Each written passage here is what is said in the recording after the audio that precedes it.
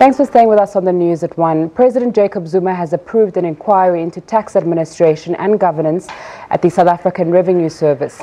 This was announced by Finance Minister Malusi Gigaba during a press briefing in Johannesburg today. He says weakening tax morality and negative perceptions are a cause for him to be concerned and get to the bottom of issues. Gigaba says the inquiry will be led by a judge into tax administration. He says the inquiry will help with finding out what other factors are responsible for under-collection.